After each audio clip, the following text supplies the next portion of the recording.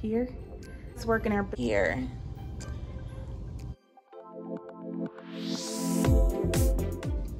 This is the word wall, has the science behaviors and stuff on it.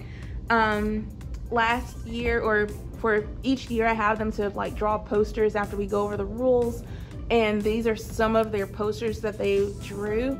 And we have a competitions between the classes who has the best poster about the rules, and we post them up here. But I have their birthdays up here. I have the scientists of the month and the engineers of the month. So let me show you this other board that I have out here. This is for our quality student work here. And I put up their pictures and their work, and it just gets to be displayed there. Okay, moving back into the classroom.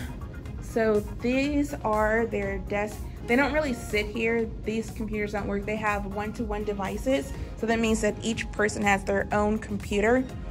And so we rarely use this unless they forgot their computer at home that day. Then we'll have to try to plug it in to see if we can get it to work. All right, so this is the classroom setup so far. Pretty much it's gonna stay like this all year. Let's see, this is my board. Today's date, which is wrong. I have the current unit, our next test date, which usually is up there. Students will, and they have their learning target up there. And order 2, and that would usually be like our science and engineering principle. I would put that there. And then I would have their highlighting what is it specifically that we're highlighting or concentrating on in that science and engineering principle. That would be our cross-cutting concept. And so I would put the cross-cutting concept there and the phenomena that we're working on. In addition to that, we have our exit ticket, our homework, our content activity for the day, our classwork and our bell work, and this is our agenda. Usually we do when we first start a lesson, we do a see, think, and wonder on the Promethean board. So classwork, that's the module. Content activity, that's where the articles, we either do an article or a lab or a source document or some kind of task or something. Homework, this is always up here so they can know what we're doing for that night, and they can put it in their agenda when they first come into class. And then the exit ticket or the closure, what we will be doing to tie the entire lesson up that we did for the lesson for today, so I can understand that they actually know what we talked about and they understand why we talked about it. Okay, so, and let's see, this is my calendar, my desk. So this is a little cabinet I found. Someone was throwing it away, so I was like, I'm gonna keep this. And it has actually come in handy. So I have my mask, and then I have my water bottle that I actually made myself. So I made this water bottle. This stays hot.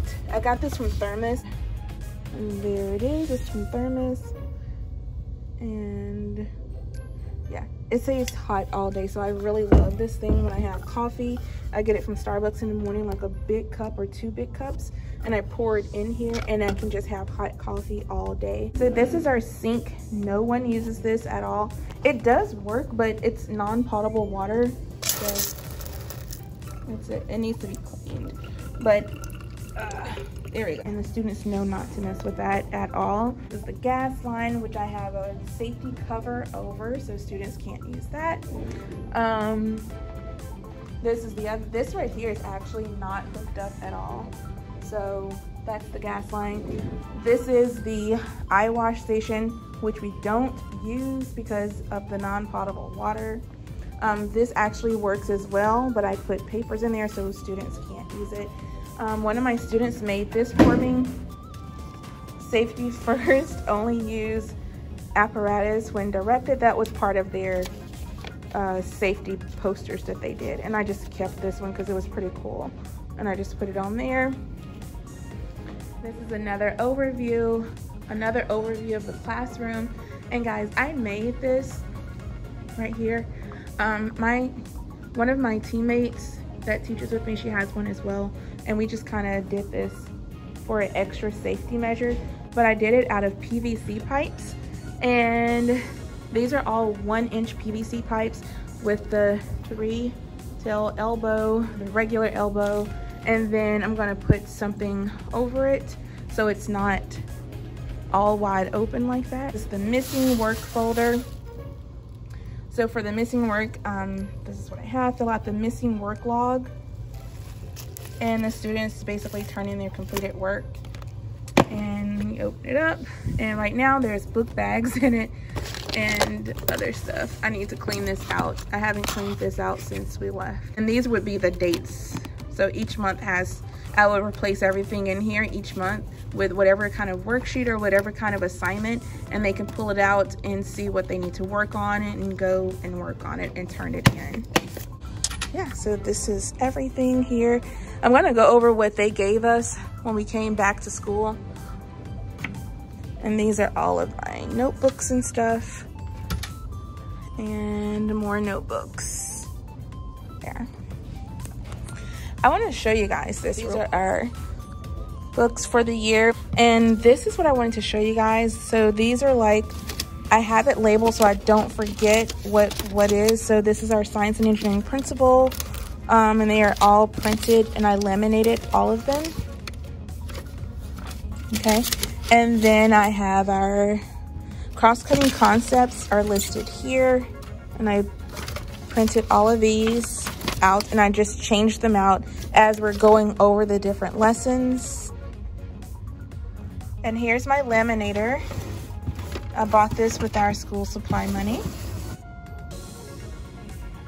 Now we're going to this bottom shelf, and the only thing in here is just construction paper and napkins and stuff, so when we do experiments they can have some napkins at their desk.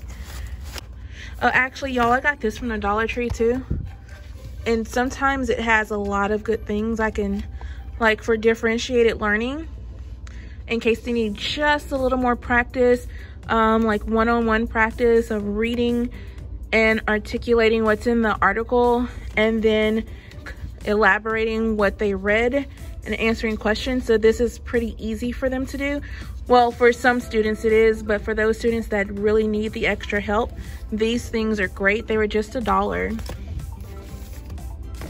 So I think these were really good. Their journals, notebooks. Okay, and this is what I did too. I separate all the materials out into units.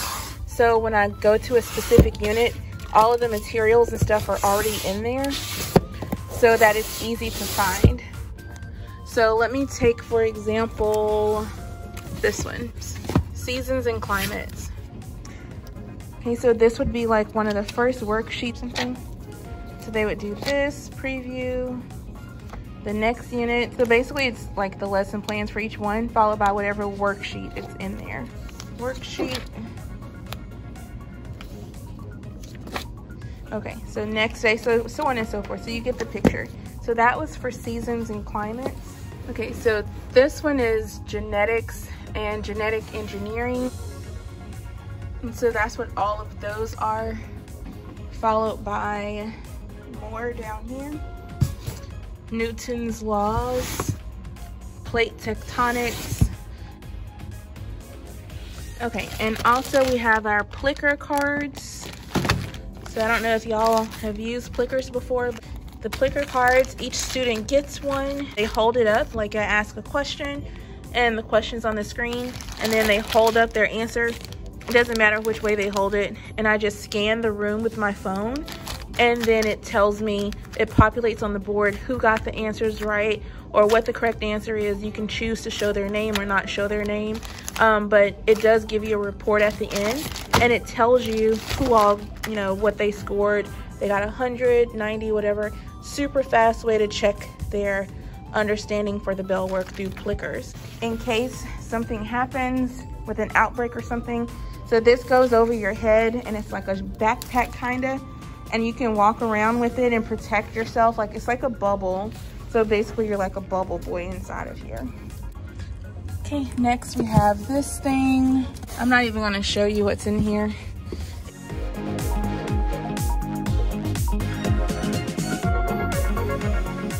4:16. Time to go.